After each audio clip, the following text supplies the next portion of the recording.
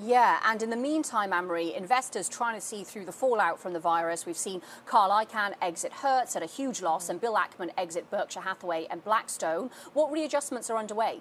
Yeah, big exits we saw. Carl Icahn held on to Hertz for some 6 years. He was their top shareholder for that company. And what a loss this was when he said goodbye, some $1.6 billion. And then Bill Ackman ditching and giving up a bit there on Warren Buffett and on Blackstone. For Bill Ackman, I think part of it, he's just saying it's not worth owning Berkshire if Berkshire's not going to spend this massive cash pile of more than $100 billion on acquisition or stock repurchases. They could put that money elsewhere, Nara.